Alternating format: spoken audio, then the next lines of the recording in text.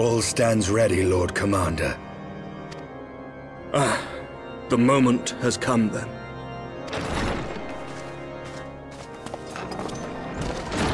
Pray excuse my lateness. I paid a brief visit to the workshop to inquire about the mana cutters.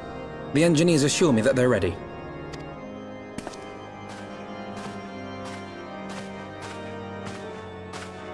The area is now but a short flight away.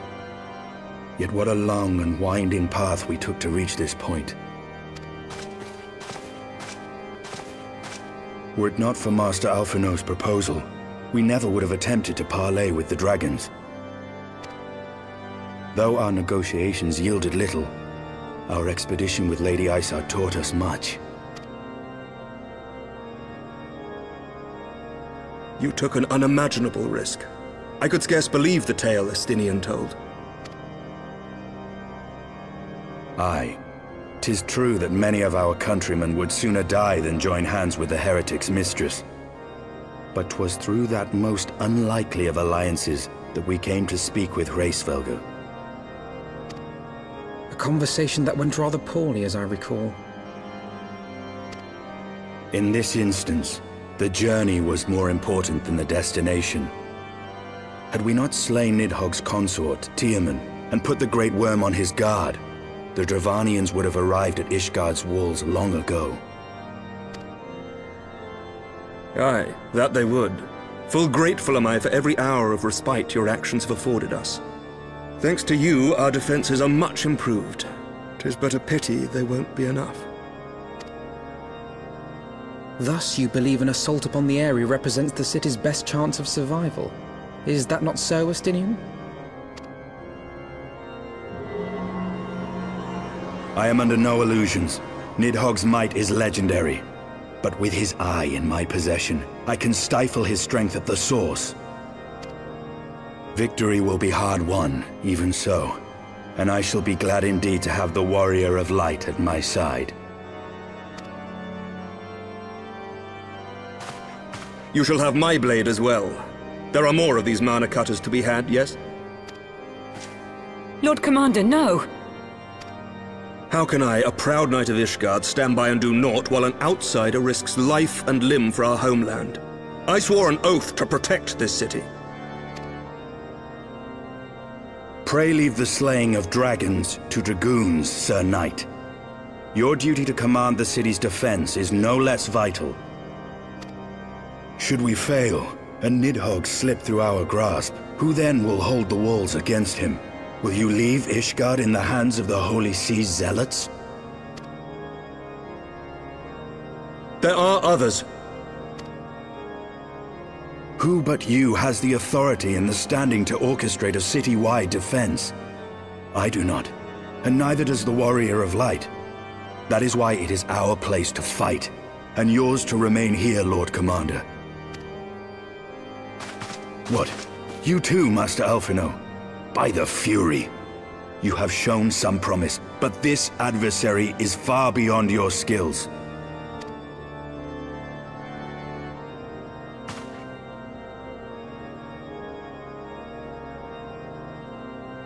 Your candor is appreciated, Sir Dragoon. I shall remain then and cheer you from afar. Well, my friend, would seem I have discouraged the last of the volunteers, and claimed the task as ours alone. But if any alive can best this worm, 'tis surely we too.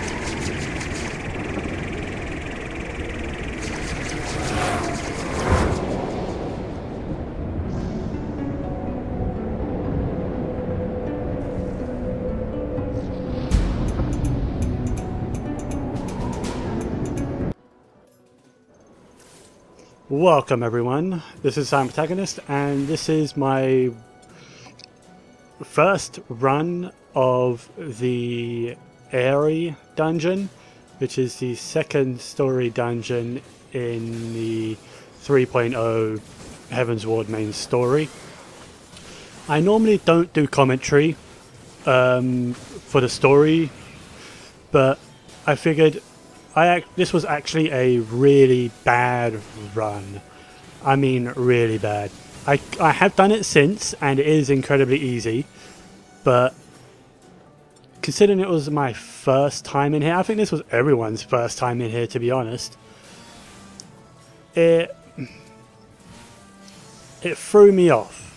There was a lot of mechanics I didn't expect or even really notice. So I made a lot of mistakes in this dungeon. But anyway, the first few trash mobs are literally just that. Trash mobs. You get to the first sort of intersection here where off to the left you see over there in the back there is a treasure chest. And a path on the right which is currently blocked off. There's another intersection coming up. I didn't even see the treasure chest my first time through. But there's another intersection coming up where on the right hand side there is a treasure chest and on the left is on the way up to more mobs.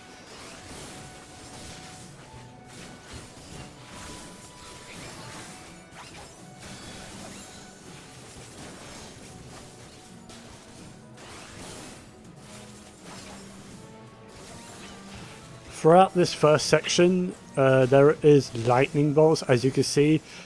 It randomly targets a person and does a small AoE. Just avoid it, it's not a big deal.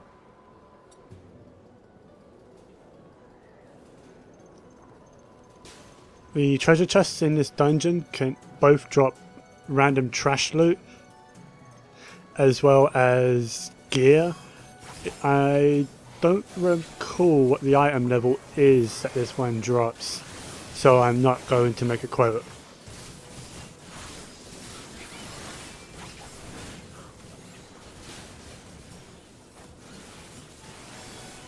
You'll see it at the end of the first boss as to what item level drops from here.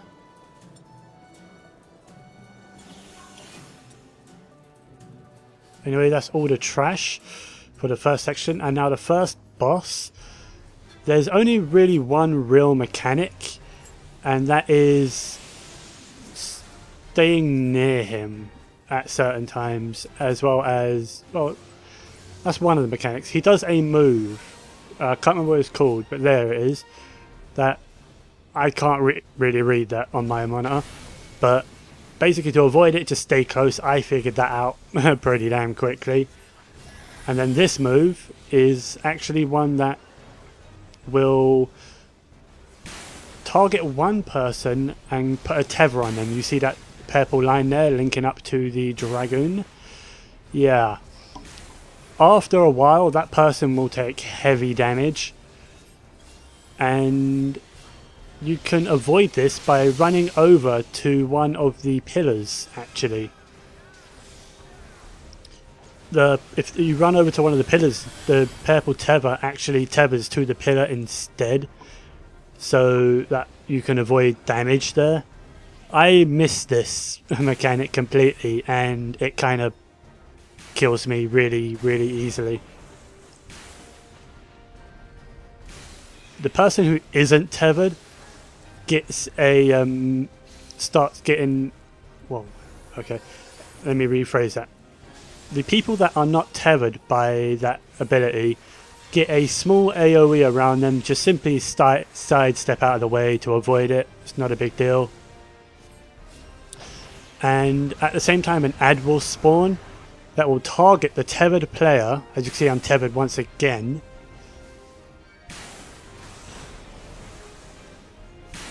Yes, that guy there. He will target the tethered player and attack them, essentially.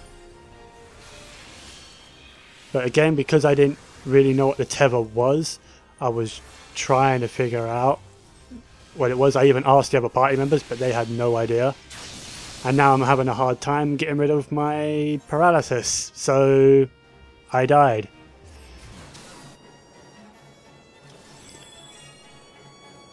I figured it would be a wipe, but my party apparently did pretty... It was apparently close, so they actually killed the boss just then. So there's that. Yeah, they killed the boss before I even had a chance. And there's me running into a wall typing to my teammates. Let's quickly grab this. Item level is at 136. I can't really read that properly. Again, my monitor, I can't read the text very well. I think it drops item level 136. It's not bad equipment, but it's not better than augmented ironworks. So there's no real point in upgrading your augmented ironworks quite just yet. And here we have the second lot of trash. Not that much different, just more Durgans, and that's about it.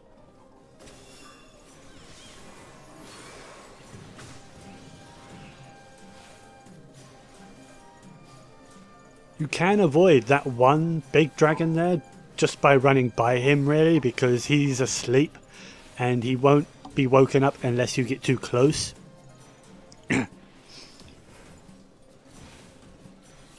or by you see those smaller dragons there? When they are killed, they do like a little pulse damage thing, which can wake up the big dragon.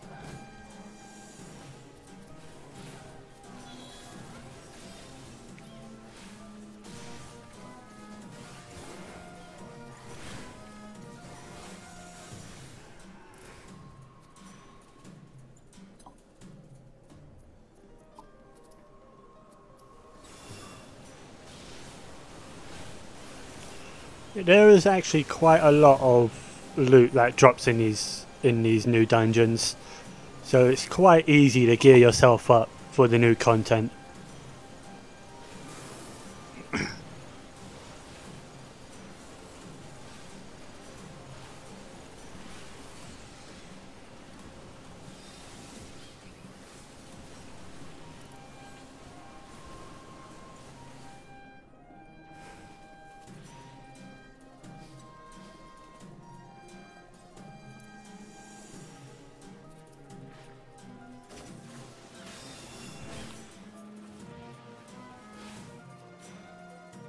Same as with that dragon, you can actually avoid it just by taking the smaller dragons away from it and sidestepping this guy.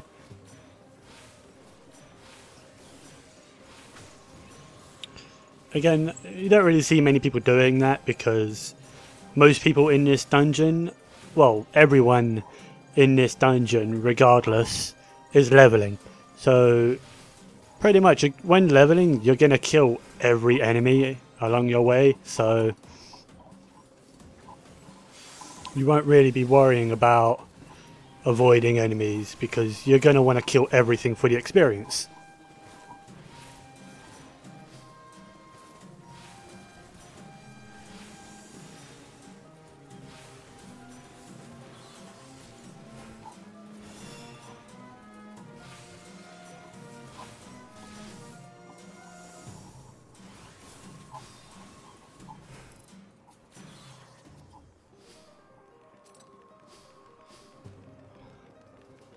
Alright, and that wraps up for the second lot of trash mobs.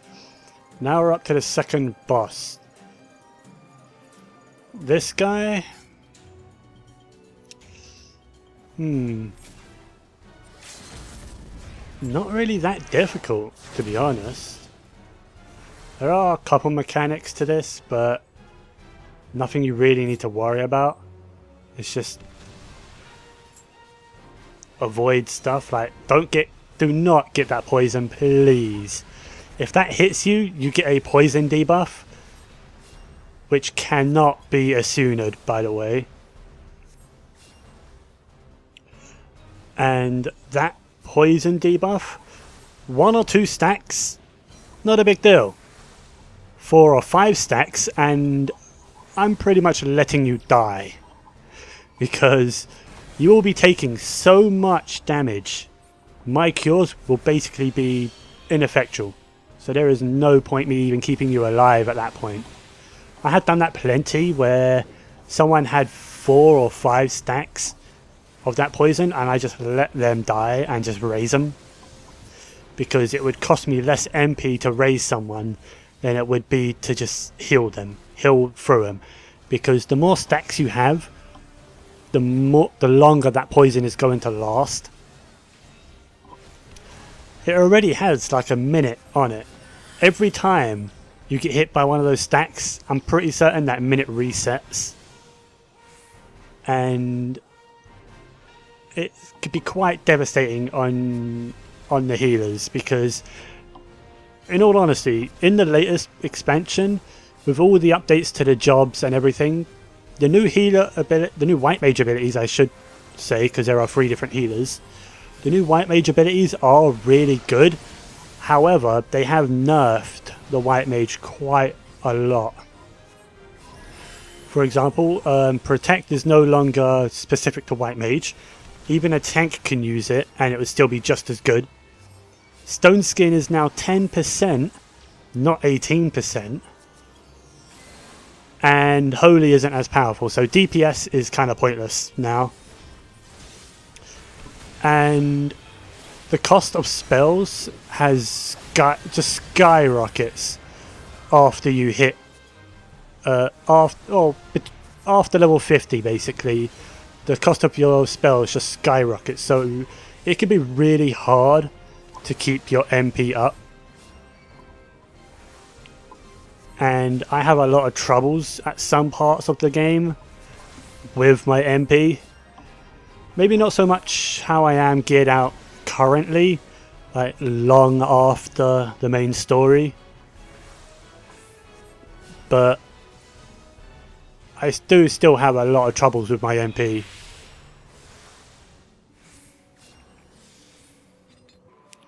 Anyway, that's that guy. I didn't actually comment on the ads that spawn. Just kill them quickly because they will absorb the balls of gas, and if they do, they get bigger. And I don't actually know what happens if they absorb too many. Maybe they explode. Maybe they just do room-wide damage. I'm not sure. I've never seen it. Anyway, moving on to the third and final wave of the ads, and that is just dragons again. Just more of the same that we've already seen, so enjoy.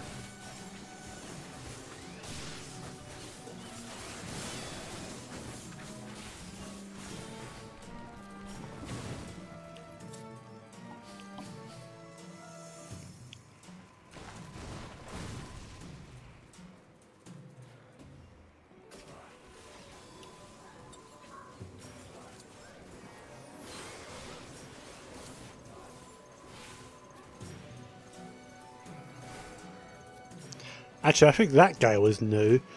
Nothing to really worry about. I think he has a frontal conal AoE, but aside from that, I don't think they have anything really to them. They're just your standard punching mob.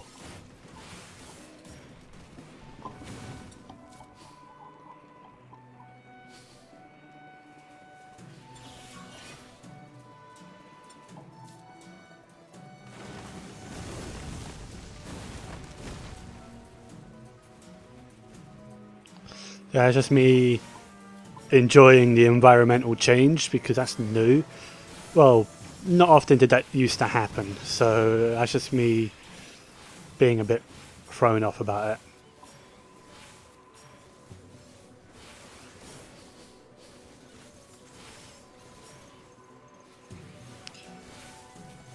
Couple of Avis-like enemies, nothing to really write home about, just beat them down.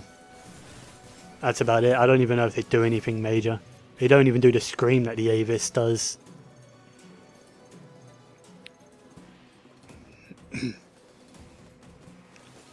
Here you just have some ads. Some dragons we've already seen. Just beat them down. Watch out because they do spawn on the sides as well, so the tank needs to be careful of that.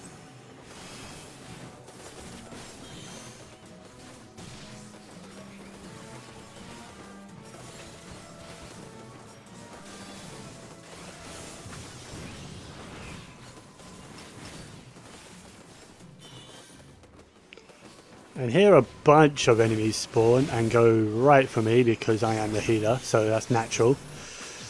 They are really, really low on health, so, well, they don't have a lot of health, I should say. But anyway, on to the final boss.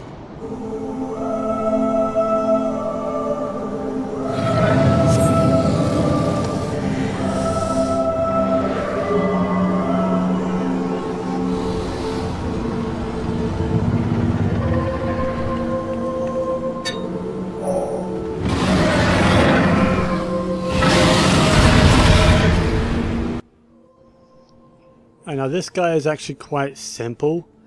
The boss itself, huge spoiler by the way, it's who we all think it is. It's Nidhogg. But anyway, quite simple. All you actually have to do is protect this guy. I can never remember his name. I can't even read it on the screen. So just protect him. He has the dragoon, just protect the dragoon.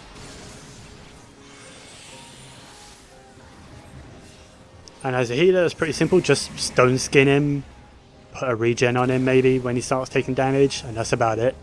He does have a lot of health though, so he can take quite a beating. Anyway, for Nidhogg himself, as you saw there, he has like, he puts down a fireball on a person, and if someone stands in it, they take burn damage, obviously. And after a while, that fireball will do a frontal AoE, just avoid it. Pretty simple. And he also has that scream, which is just a room-wide AoE. You take little damage, nothing to worry about.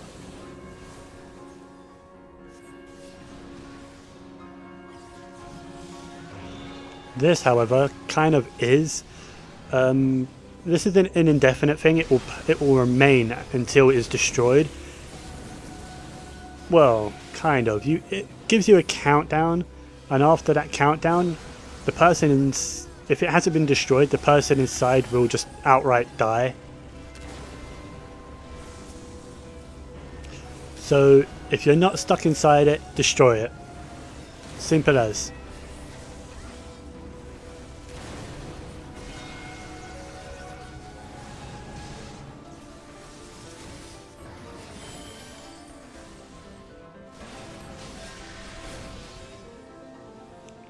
Alright, now for this phase, which is basically phase 2, again it's just protecting the dragoon.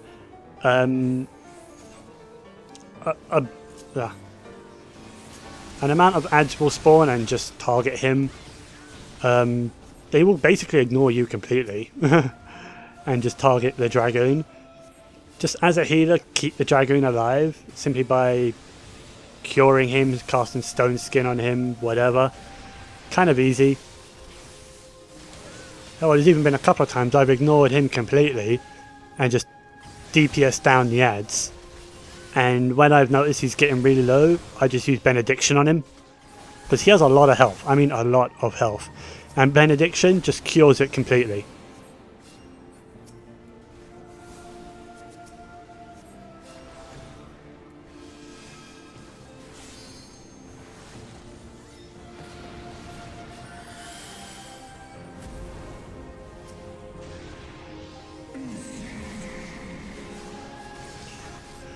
Now, there is a trigger, basically. Now we have a countdown, a certain amount of time to destroy all the ads, because over on the other side of the arena, I didn't actually show it because I didn't know it was there. Nidhogg is preparing an attack, and if you don't destroy all the ads, that attack will wipe you.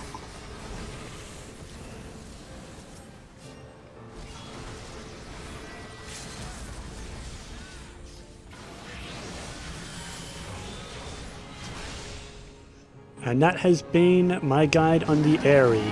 Hope you guys enjoyed, and I'll see you guys next time on Tales of a White Mage. Bye bye now.